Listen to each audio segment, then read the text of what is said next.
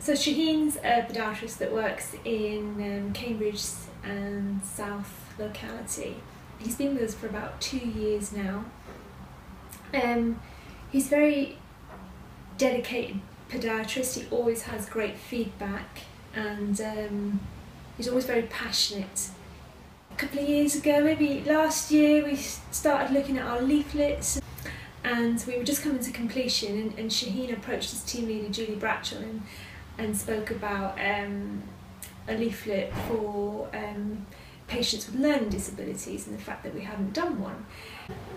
He decided to get an audit of our patients from a few sites that he worked in to see whether we could pull out data on patients with learning disabilities, contact them and see if they would be interested in taking part in a working group to work on a leaflet.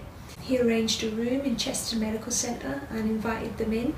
They spent time looking at the leaflets that he'd gathered, talking about what worked well for them, what did they need to see. And I just thought, wow, all this is going on in our department, and at the end of the day we end up with a great leaflet that we're able to use with our patients that have problems with their feet and need support, and a leaflet to help them through that.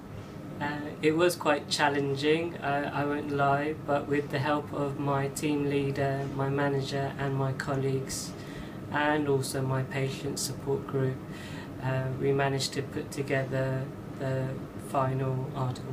He's a great podiatrist and I like him. He knows what he's doing and I really respect him.